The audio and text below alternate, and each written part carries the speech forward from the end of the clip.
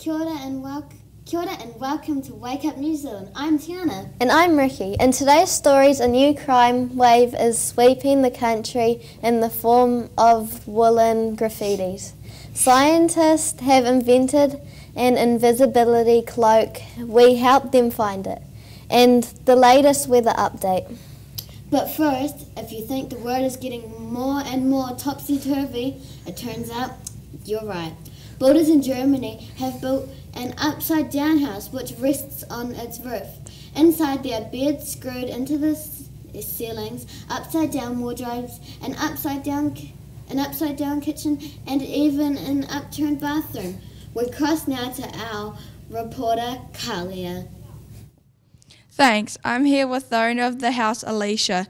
What are the most... why did you break... Oh, miss.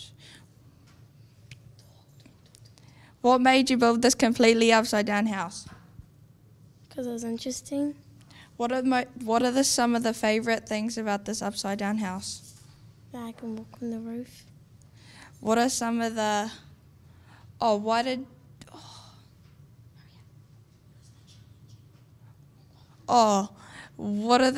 are the most challenging things about living in this upside-down house? The food was off your plate.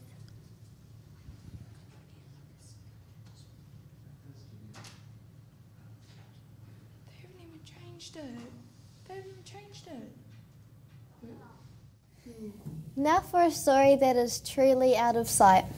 Scientists in Europe have created an invisibility cloak which can hide objects by bending light waves. However, since inventing this invisibility cloak, scientists have been having trouble finding it. The inventor says as soon as we put it down somewhere, it just disappears.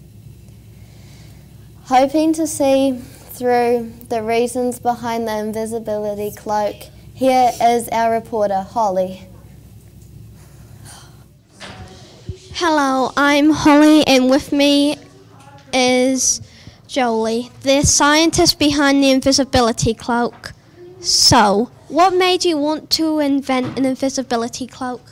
When I was younger, I always used to lose and hide and go seek, so I decided to make it so I could just throw it on myself and hide.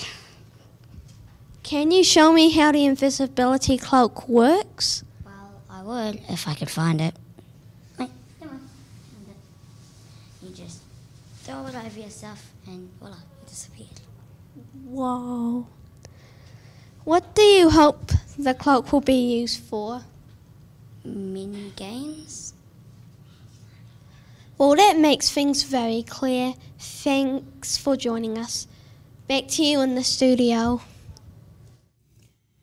Thanks, Holly. Next up, there's a new wave of graffiti crime is covering the country. Thanks to an underground gang known as the Midight Knittaz, without permission, these woolly criminals are covering tree branches and lampposts with jerseys and scarves in the dead of the night.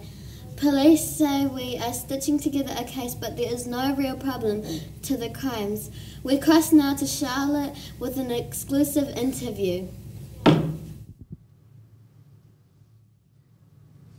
Thanks, I'm Charlotte, and joining me is a member of the Midight Knittaz gang, Yo, and thanks for joining us.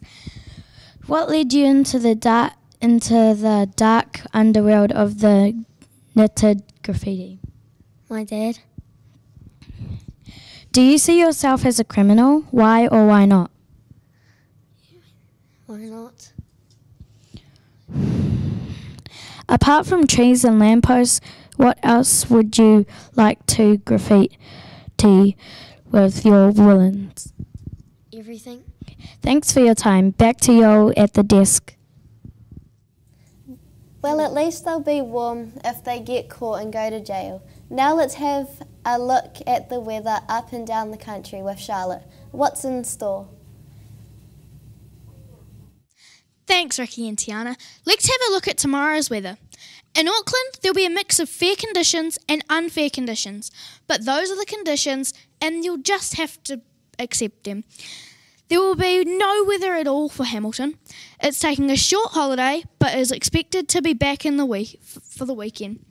Wellington has another capital day with no wind at all. So keep calm and carry on. Christchurch will be cold and unfriendly until late morning. The sun will